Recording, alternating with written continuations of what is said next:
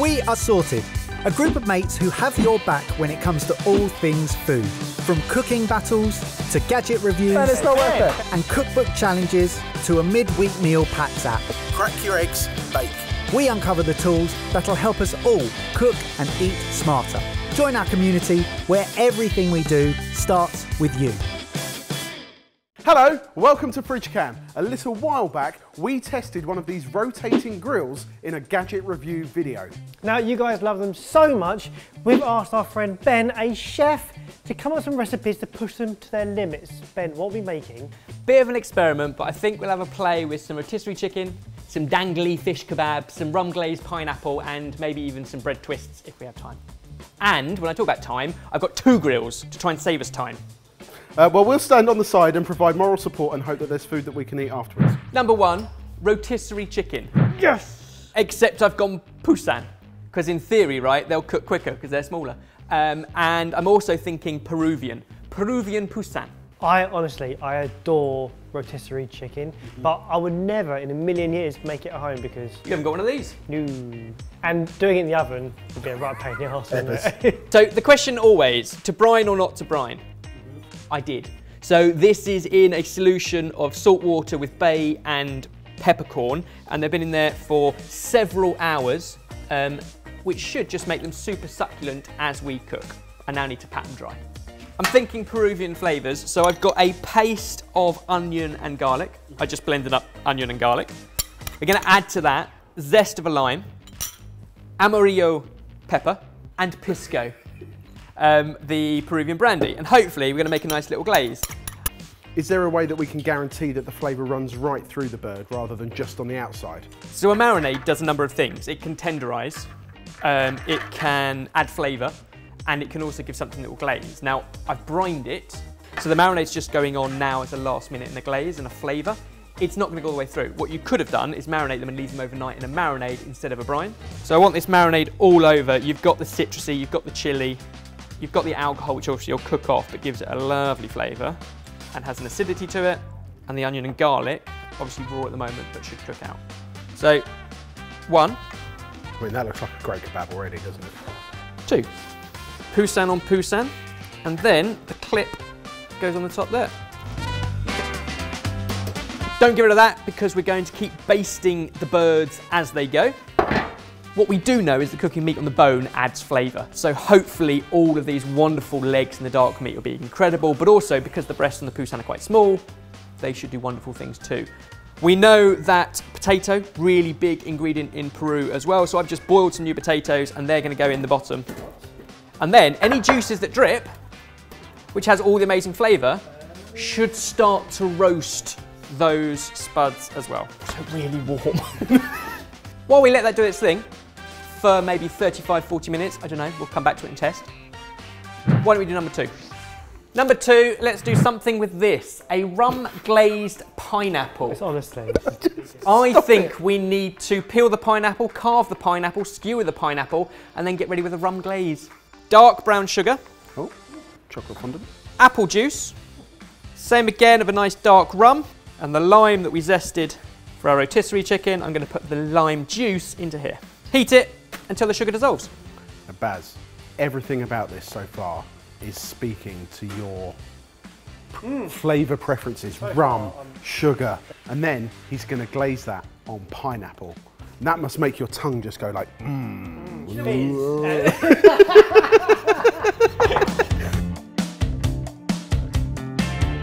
Sometimes you want to take the eye out of pineapple. Pineapple. Too easy. What I'm trying to do is cut out into the tough bits. So that's it. More surface area for your rum glaze. That's really cool. It's like a steamboat. Yeah, yeah. Going to start off with the glaze, but I think the glaze is going to be something that will just continually baste as it gets more and more hot and sticky and cooked.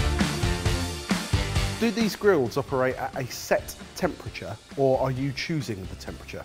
The One Concept grill at 1800 watts has 1 power setting and 1 rotating speed. So it's up to you to control when things are ready and stuff, but you just have the simple bit of control of on or off. For those of us who do have pineapple allergies. Could you recommend another fruit to use? We were thinking about what else we could do, and we brainstormed lots of ideas. I think big chunks of watermelon would be quite cool.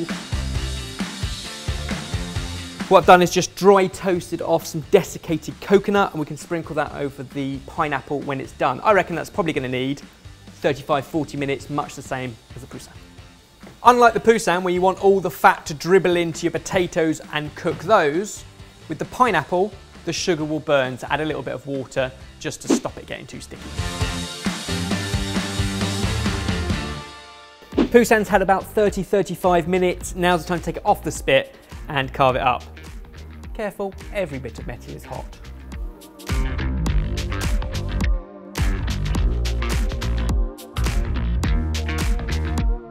Brining, slow, even rotating cooking, hopefully succulent meat.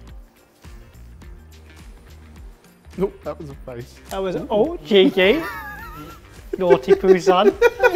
So the flavours are simple enough, they complement the chicken, we kind of knew that was going to happen. If you were doing this at home without one of these, you could spatchcock it and do a similar kind of thing.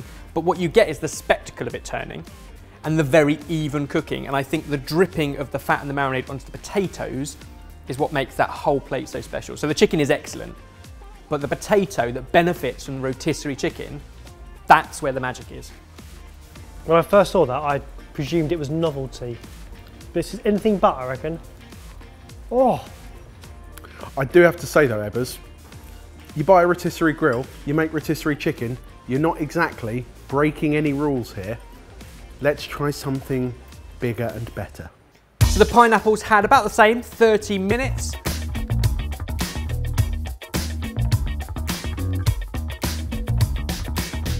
Even having carved it, you can see it is cooked and softened all the way through, and then the caramelised bit on the outside. That is something special. That is fresh pineapple with a bite, but it's so sweet and caramelised. Are you sure you don't want to try some? I don't want to risk it. It's worth it. There's a hospital just there. Yet again, the recipe would work absolutely fine on a regular grill. Grill your pineapple, then glaze it afterwards or during is fine. Little tip though, don't stick the pineapple on top of the machine. It gets a little bit stuck. Well, yeah, it's cooked itself to it, isn't it? That's a showstopper. Just a little bit. Go on, no, it's not worth it. Trust me. it's worth it. Not for you at home. Don't do it at home if you're allergic, but for him. Number 3, medangly fish skewers. Right, need a better title, please. This time we've got this, which has got little marks in here and holes in here, and if you line it all up, you can basically put skewers like that. What I've gone for is a nice, meaty, fleshy fish. So we've got monkfish. Oh, yes. Nice Scottish, just off the coast of Scotland, but you could go for big prawns. You could go for something like hake or cod. You need something that's going to hold its form, not like a plaice or a haddock or something that's much more flaky. I've marinated it in yogurt and a whole bunch of lovely spices that's perfect for tandoor. Garam masala, paprika, garlic, ginger, chili, lemon juice, yogurt. And then we'll skewer some stuff, some raw onion, nice big monkfish chunks, cherry toms, and keep going. I tell you why I'm interested in this, because whenever I use a grill and I'm cooking fish or meat, my biggest worry is it's going to stick to the grill. Yeah. So if this is not on a grill and that works, that'd be decent. Perfect with chicken or lamb. Paneer would be really good in this situation. I'll put a little bit of a backstop on with our onion, and it slots in there. Job done. Trying to work out how that's going to rotate. On a teacup ride, you go round and round whilst the outer bit goes round and round, and that would mean, in a cooking sense, that you're cooking all sides evenly, whereas is this just going to cook the outside? I reckon this will need 15 minutes. Tomatoes to blister, onion to char a little bit, and the fish to cook through. Remember, the metal skewer means it is again going to cook from inside and out. As it rotates, good question, Jay. Will you get a darker side on one than the other? Probably. Number 4, bread dough. Now, there was a logical train of thought here. You know chimney cakes? Yes. Cooked over a rotating spit. I was just thinking, what cool stuff cooks on spits? And then I thought, let's do that. So we're going to try. This was a really smart idea when I had it, and I didn't really think it all the way through. What I have made is a classic bread dough, 3-5 ratio, yeast, salt and sugar, and it's had plenty of proving time, so we've got this wonderful, wonderful dough. What are we hoping to gain from this? That's my thinking, is you're never going to really have one of these and not have an oven. I mean, it's fine to say that Mike asked you to come up with 4 ideas and you ran out after 3. I had lots of lovely ideas, but we decided bread was going to be one of those Jeopardy ones. We could make bread kebabs. You just make little dough balls, skewer them, skewer them, skewer them, skewer them. Bread That's twists not a is bad something idea. that I used to do on an open fire as a Boy Scout. Bread twists were excellent. Good dough. But can we do a dough ball one?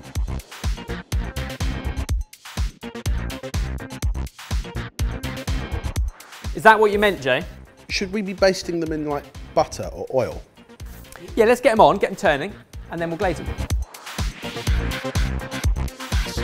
So the bread is yeasted, hasn't really got much flavour to it other than a pinch of salt. However, this is a garlic butter. So I just warmed up finely chopped garlic in some butter till it bubbled, took it off the heat and then stirred through salt, pepper and chives. Do you think it's obvious which one of those skewers were your idea? The one with the belly hanging over the edge, you mean? The fish is the only one that we're not basting. Is that going to affect the moisture? It's been The marinated. yoghurt should protect it. So like in a good tandoor oven, the yoghurt gives it almost a protective skin.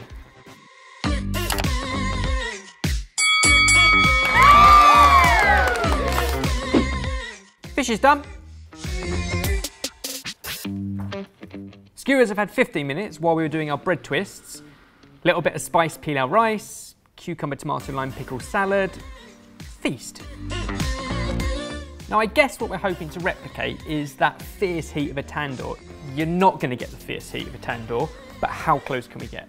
Some charring from the yoghurt, a cooked succulent fish, listed tomatoes, charred onion. Give it a go. Do you know what? There is a slight difference on one side to the other, but it's not. Do you know, it's not as noticeable as what I think it's going to be on the bread. The spices in that marinade were raw. Wow. Other than that, it's as they cook, they begin to sort of mellow into that. It's got quite a kick to it. That has got a kick to it. And actually, I have to say, unlike the chicken, that flavour goes right through. Really juicy, but it hasn't got the same char on the outside that I was expecting. I couldn't get that on a normal grill. The fish would have stuck. It just, anything I could have done to avoid it wouldn't have worked. So that is far better than I could have done normally. I like the fact that you can do it and leave it. You got it going round, you just hook in 7, you leave it 15 minutes, you unhook 7, you can hook in another 7. You could just keep going. So it's up to you to make sure that everything that goes on the skewer is the same size and will cook at the same time. That's why they're cherry tomatoes, because they will cook really quickly, like the fish. I'd call that a success. Definitely, I would use that at my next social gathering, whenever that may be. Are we ready to see the other one? We're on a roll, mate. We should call it down You're getting better at this. now. No. Oh, Yeah. yes! Yeah, what Oh is that?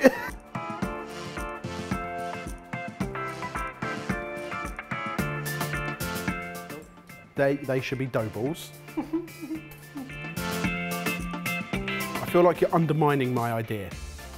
Dough balls, yes.